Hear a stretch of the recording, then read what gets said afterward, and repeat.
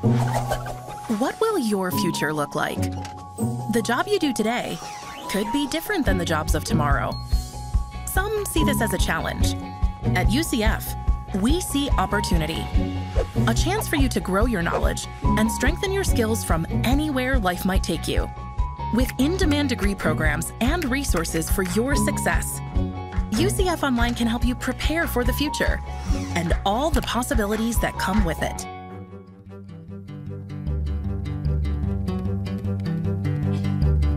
From the University of Central Florida's Center for Distributed Learning, I'm Kelvin Thompson.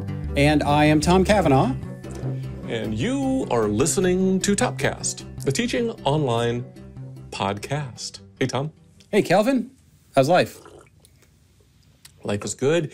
I got my first usage of this mug that I forgot to use during Christmas time, so I'm using it now.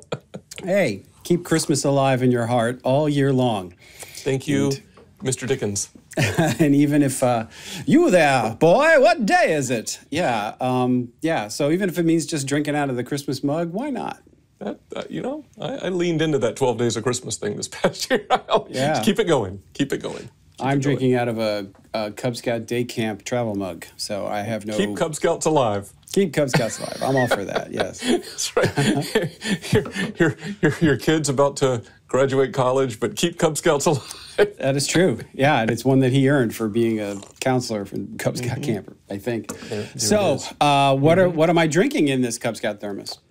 So speaking of December holidays and gift giving and all, I got the gift recently of a subscription to one of those coffee of the month type clubs.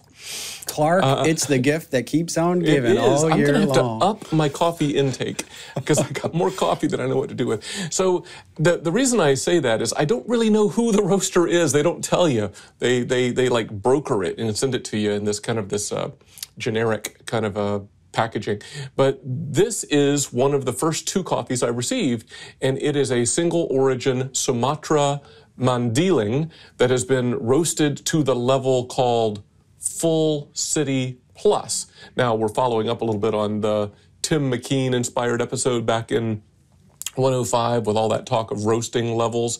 But Full City Plus is a label that roasters use to denote the beginning of the dark roast coffees. And some coffee folks claim that the Sumatra Mandiling is particularly suited to dark roasting, as this brings out chocolate notes in the beans.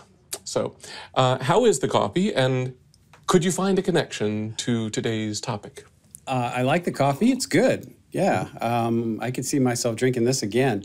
And this is my kind of connection, Kelvin. I thought it might be. As you know. This is the no ambiguity, on the nose kind of connection.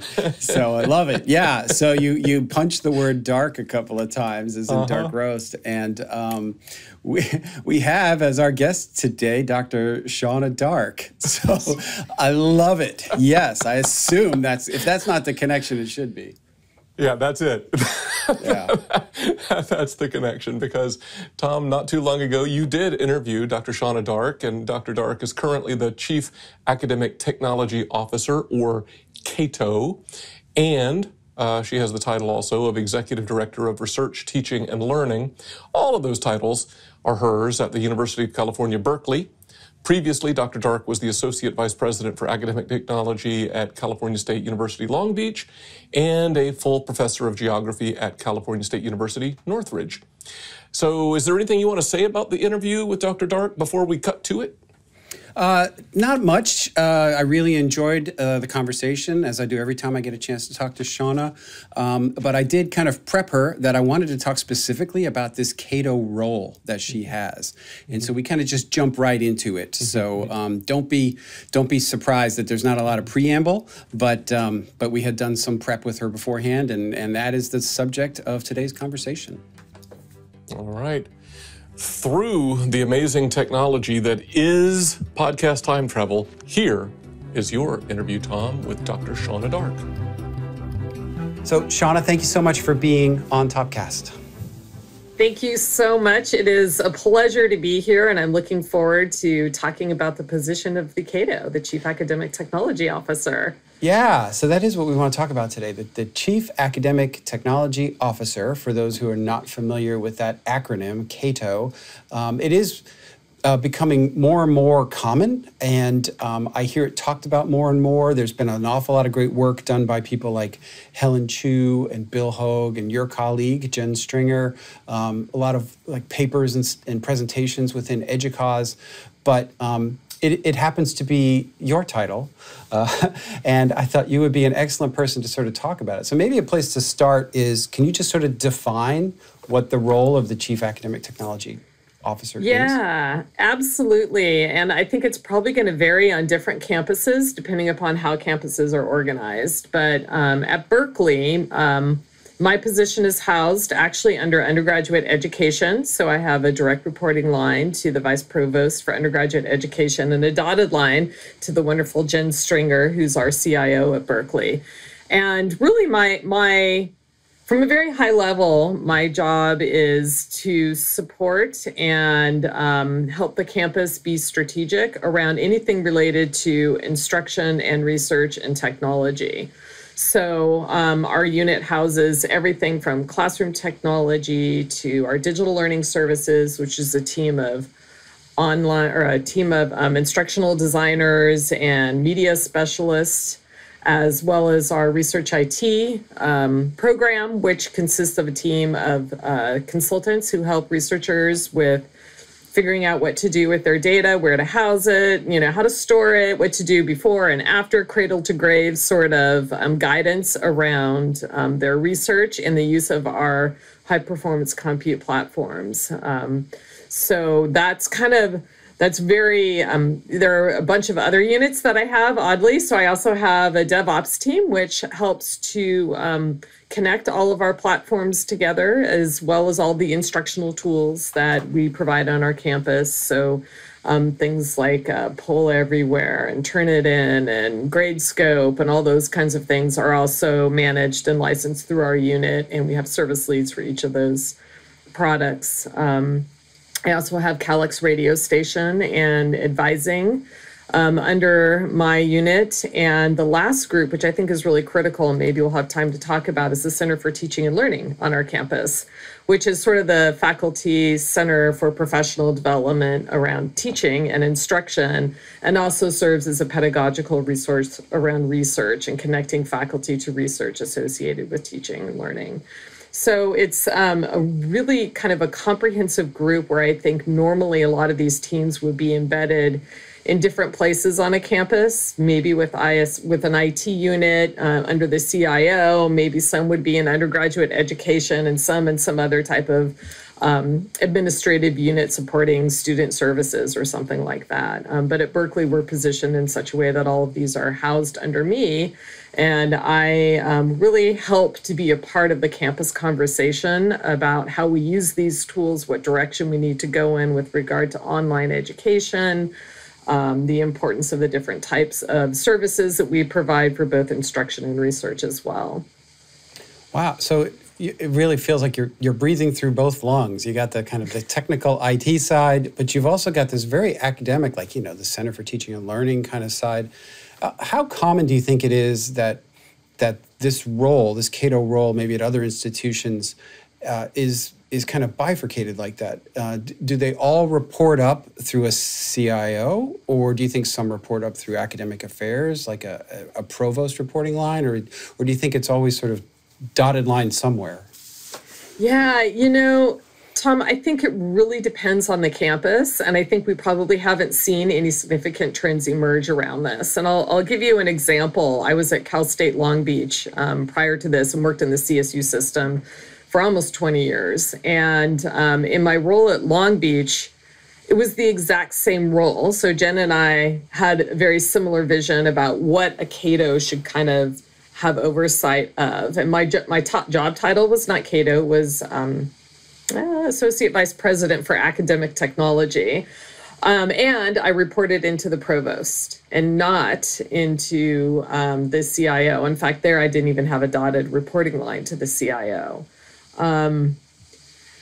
I think time will tell. I just think we're still early on in the rise of the CATO on throughout higher ed, in different types of campuses. And I think it's really hard to say sort of where the trend will emerge. But I will say I feel very strongly about being an undergraduate education or reporting into the academic side of the house. I think this is really critical for the success of the CATO and for the success of the campus in terms of making decisions that align with kind of that core mission around academics, and whether that be instruction or research. I see some similarities between the CATO title and even function and that of the Chief Online Learning Officer, the COLO. And in the past, we've talked to Eric Fredrickson on this podcast about some of his research in looking at COLOs across the country and trying to identify who they are and what they're called, because they're not consistently called the same thing on every campus. And I'm sensing that maybe there's a similar challenge with the role of CATO. And in some cases, they actually have responsibility that might be the same person as the COLO on a particular campus. Do you think that there will come a time where the CATO title becomes more consistent across institutions like a CIO? Because I'm not seeing it, honestly, in the online learning world. Everybody's got kind of a different title, but maybe this is something different. And if not, do you think it's important that that develop so that it becomes something that's much more understandable from a consistency standpoint? Yeah, I do think whether or not we actually use that title for Chief Academic Technology Officer or not, I do think these positions are beginning to emerge just from my own personal experience, right? And being in a position that was very similar to the one I have now, that's twice in a row, which I think is pretty unusual. Although I was both times under leaders who had a lot of foresight, right, around what was really needed to help propel the campus into a more resilient campus as we look at a future with a lot of disruptions. I do think they're critical. I think these positions are really critical for, really helping campuses to navigate the new normal after post-pandemic in particular. Because what we're seeing are faculty are relying more on technology right now than they ever have before. Now they're returning to campus and they've developed a new sense about technology and what that sense will look like, how faculty are using technology for instruction. It's not entirely clear yet, but it definitely will be more. And because of that, I think it's very important that there is a strategic voice that is just focused specifically on technology and instruction and pedagogy and the impact of these tools on the way in which students go about learning. I think that is something that is absolutely critical for every campus to be thinking about and building a structure around so that we're not making assumptions about what are the best tools just based on our conversations with vendors, right? We're thinking about what are the best tools based on what our faculty need and what we know have a positive impact on student learning outcomes. How my position sort of interfaces with a chief learning officer, I think, is super complicated. At Berkeley, we're going through a process right now where not only has the use of tools increased, but our interactions with third-party vendors around the development of online programming. So companies like edX2/2U or Coursera. We have another vendor called Shorelight on our campus, and all of those vendors have been extremely strategic about approaching our campus about the development of comprehensive online programs, which we've not had in the past at Berkeley. And so our campus leadership has really raised awareness about Berkeley's presence in terms of online education, and is really thinking a lot and having lots of discussions about what that looks like and what it means. But what's really clear is that my job, my role definitely overlaps in this area, as does Suzanne Harrison, who works for me. She's the director of our digital learning services, so she oversees our instructional designers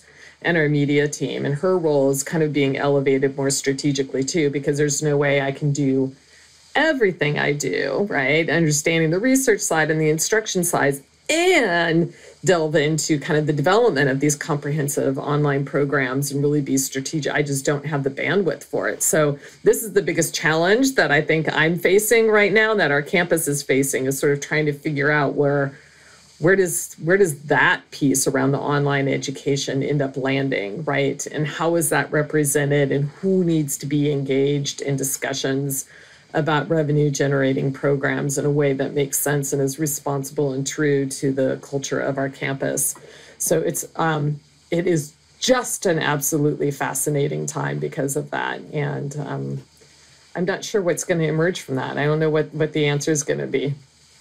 Well, I mean, you mentioned the pandemic, and in previous conversations that you and I have had recently, you made a comment about how the pandemic seems to have accelerated some of this adoption of technology, and maybe has lowered some barriers, some objections that faculty have typically had, because they were sort of forced to use things, and now that they maybe aren't as forced to be online, they still want some of the same tools.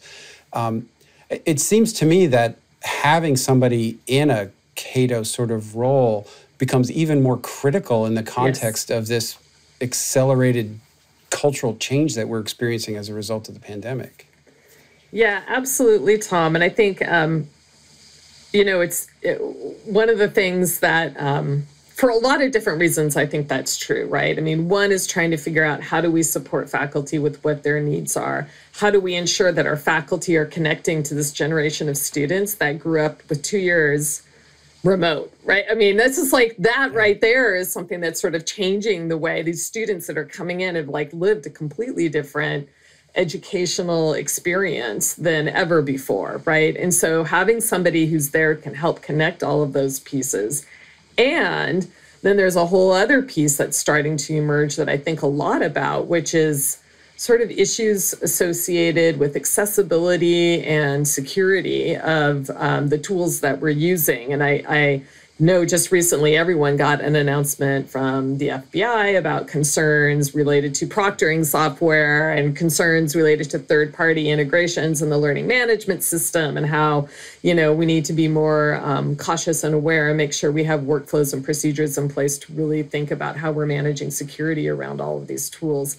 And I couldn't agree with that more. And without having a CATO who's sort of organizing that for all of these tools, I think it would be hard to be as strategic and as secure and as accessible as you might be otherwise. So I do think this role really is becoming increasingly critical for campuses. And my hope, and I know Jen's hope too, is that all campuses will begin to develop the CATO, will begin to add a CATO role to the campus. But it's higher education is so can be so complicated. And every campus is organized differently, and where power structures are, and those kinds of things make it complicated to just create something like that. It takes time and thought, and really, as I was saying when I first started speaking about this, leaders with great foresight and bravery to start kind of preparing the campus for a different future. And that's not easy to do. You've really got to have a leader who's willing to embrace that and who kind of has the gut for change, which is just not easy in higher education. Yeah, it's generational sometimes. Unless you have a pandemic that changes everything in a summer. You get pushed off the cliff. Right. Well, maybe in the time we have left, the last question, you sort of, alluded to the fact that this is something that's needed, that's growing. Leaders with foresight are starting to establish these types of positions. If somebody aspired into this sort of role, what do you think that they should do to prepare themselves, to put themselves in the best position to get one of these positions as they open up? Is there a certain education, training, temperament, background that you would recommend? Yeah, right now it's because this is an emerging role. It's pretty fascinating, and when I talk to other people on other campuses who have similar positions to mine, maybe not.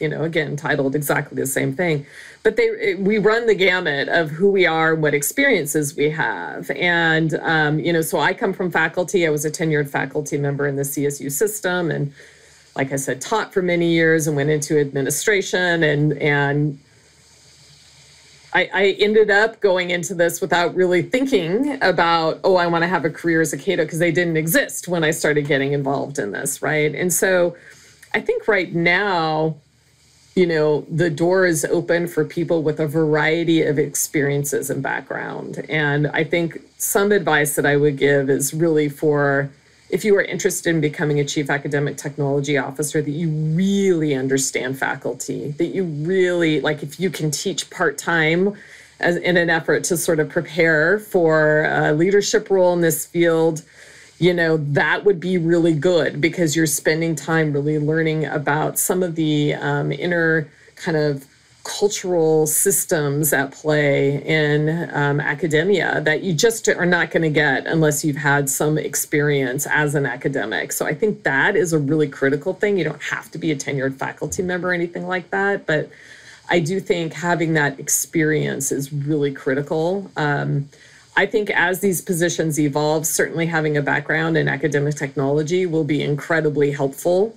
And having some experience in, I would say definitely around instructional design would be helpful. But then I also run Research IT, which is our, you know, our high performance compute platforms, which is something I've had to learn a lot about in starting this role. So, you know, you're never going to know everything, right? And there's not a CATO school you can go to, but certainly engaging yourself in that academic culture, spending some time really professionally developing through EDUCAUSE is another great resource, but also, you know, maybe thinking about attending academic conferences and that kind of thing that your campus is willing to sponsor for you to attend, that where you're going to learn maybe about advising or something completely different, but just really expanding your broad knowledge and making it as broad as possible about higher education and how we use technology at large in higher education.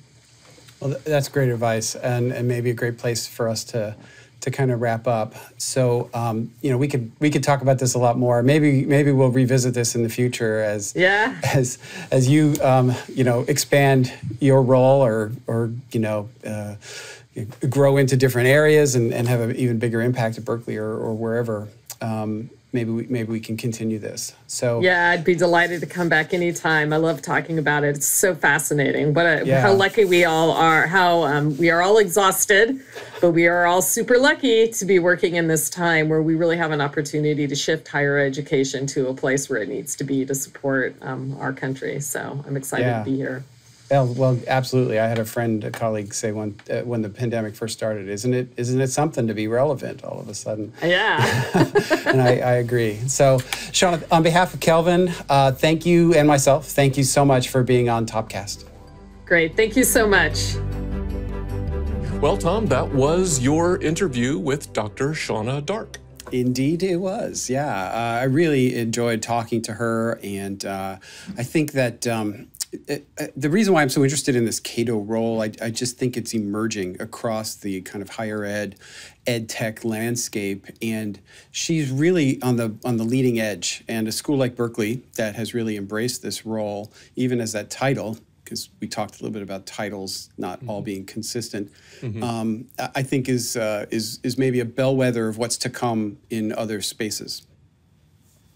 She said, "Rise of the CATO," which is my favorite phrase from the entire interview because it makes me think of like, you know, sci-fi B movies or something. Yeah, it's like a Transformers movie or something. The Rise of the CATO. Yeah. But I guess, and it could be like, you know, Attack of the Colo. You know. Which is probably what most people are afraid of around here. I am interested, though, in that overlap. And I asked her about that, between the CATO and the COLO, the Chief Online Learning Officer and the Chief Academic Technology Officer, because in many places they're somewhat embodied in the same role. It seems like Shawna plays that sort of a kind of dual function at Berkeley. Yeah. And in other places, it's not quite so clean, where maybe some stuff sort of lives in academic affairs and other parts live in a CIO kind of more IT kind of function, and how is that bridged? I think it's interesting how those roles are being defined on campuses, how they're being led, because I think it says a lot about how institutions and leadership view these functions strategically in how they organize them. And I'm just as sort of a student of the space, I just find it really, really fascinating. Yeah, I think all that's true. I think it's fascinating. You know, I can't help but think and say that, of course, institutional context is everything, though, right? Sure. Like, as you already said, you know, that might lead you to place these individual roles in different parts of the institutional hierarchy than you know, some other place. I also, as an example, thought that online education at a school like Berkeley is likely to be quite different than, say, at an institution like UCF. Like, you know, Shawna talked about self-contained online programs and OPMs distinct from, like, the teaching and learning mission. She made those comments about the Center for Teaching and Learning. And here, I think those two things, you know, online education is deeply ingrained. We had some guests from out of state yesterday, and we were talking about online education as it pertains to the fabric of the teaching and learning mission of the institution, and which is very much where we come from, I think. So context matters. Yeah, it really does. Like, for example, we have a Center for Teaching and Learning here at UCF, and we partner with them and have a great relationship with them. But they are very separate and distinct from what we do, and we're much more sort of in the colo space. And then some of the other academic technology areas, you know, some of which I think we have some jurisdiction over, but in others we don't. Certainly not research. And at the moment, not anymore, classroom technology kind of belongs to the IT function. So we're a bit more decentralized or distributed here than maybe Berkeley has it. Mm-hmm. But in other areas, maybe we have a bigger online operation than they do, mm-hmm. so it maybe requires a little more focus. I'm speculating. Mm-hmm. It would probably be a good follow-up conversation with Shawna to kind of better understand that. But all of that to underscore your point that context matters. It depends. Mm-hmm. Everybody's a little bit different, and there's no one-size-fits-all kind of, you know, structure. Yeah. No, that's interesting. You know, I tell you, you know, hearing you say that, the theme that comes out of that probably cuts across those contextual differences is the importance of collaboration. Like, whether you're in the same silo or not, like, collaboration's the word of the day, probably. Yeah, I mean, how often is that true, right? Especially in higher ed, where you may have, you know, authority but not responsibility, or responsibility but not authority, mm-hmm. which is much more common, or maybe responsibility and no resources. So you have to partner to get things done. And so I'm thinking if in an area like say research computing, which Shawna mentioned was an area that it kind of didn't know a lot about in her background, but had to learn a lot about as part of her new role. I imagine you'd have to partner pretty closely with graduate studies and the graduate researchers that you would be supporting.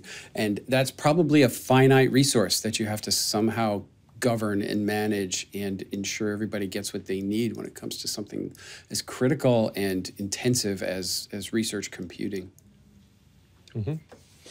Yeah, I know we need to kind of wrap up this postlude after our interview listening, but I did, just to say this, I appreciated Shawna. She talked about, you asked about kind of preparation for the role, and, you know, she said, well, you know, broad understanding of higher ed, you know, holistically is important. But I love that she emphasized understanding faculty, quote unquote. And shout out here to Topcast episode 99, the importance of faculty valuing and voice and valuing in online education. I think that's so important, you know, and it's great to hear somebody in her role say that. Very important. I totally agree. It really resonated with me. I know it's something that you and I both do and try to teach on occasion, maybe not as often as we would like, but, you know, at least often enough that we stay fresh. Because I find, you know, things in the LMS have changed, some processes have changed, and it keeps me so much more grounded in the work that we do to actually do it and feel what faculty feel when they're teaching a class. That's right. So I totally agree with that. I didn't think to grab the episode number. I should have, but another one to maybe go back and listen to if you haven't, that's kind of a corollary to this, is the one where we interviewed Eric Fredrickson about the titles of chief online learning officers across the country. It's a similar sort of phenomenon to the CATO, where there's maybe not one defined title at every institution, even if the role exists. And it's an interesting analog to what's happening in the CATO space as well. Yeah, as always, we'll put that in the show notes. I mean, hey, if we mention it here, it's a good chance that it's in the show notes. And you check me, I'm gonna guess that is Finding Fredrickson's List. I'm gonna guess that is episode 36. I think I looked at it not long ago, so I think that's right, but hey, it could be something else, but it'll be in the show notes. I would not counter or argue with Rain Man here. Definitely 36. Yeah. Definitely Wapner. Definitely Wapner. Yeah. All right. So maybe this is a good place to try to wrap things up. So today's higher education, as we've kind of alluded to, can be very, very complex. And key leaders, such as the Chief Academic Technology Officer, can help bring a lot of clarity so that faculty can be more effective in their roles and students can be more likely to learn and succeed. And I think that having that kind of a role puts an institutional strategic emphasis on that kind of an effort. Yeah, totally agree. Totally agree. Producer Tim says, I'm pretty sure that, yep, 36. Haha. Thanks, Tim. Wow. I feel very Dustin Hoffman-ish now. Yeah, definitely 36. Definitely 36. I know we're pushing time, but do you mind if I slide in a plug before we get out of here? Slide. So it's been a while since we have said this, but dear listeners, wherever you access Topcast, there is more than likely a rate and review option. So we sure would appreciate it if you would look in your app or website or whatever and give this podcast a favorable rating. Our analytics tell us that most folks find us on Apple Podcasts, so hey, if you're there, all the better. But while you're at it, would you please consider leaving behind, just like a sentence or two regarding what you like about Topcast? This all helps new listeners discover Topcast, and thank you in advance. Thank you in advance, yeah. And if you happen to be listening to this on the web, it is available through pretty much all podcast platforms, Spotify, Stitcher, Apple, you name it. That's right. Topcast is ubiquitous. or as close as we can get to ubiquity. We're working on it. Yeah. All right. Well, thank you, Tom, for a good interview. Thank you, Dr. Shawna Dark. And thank you, Tim, for keeping us honest with fact-checking, our history here of our Topcast inventory. And until next time, for Topcast, I'm Kelvin. And I'm Tom. See ya.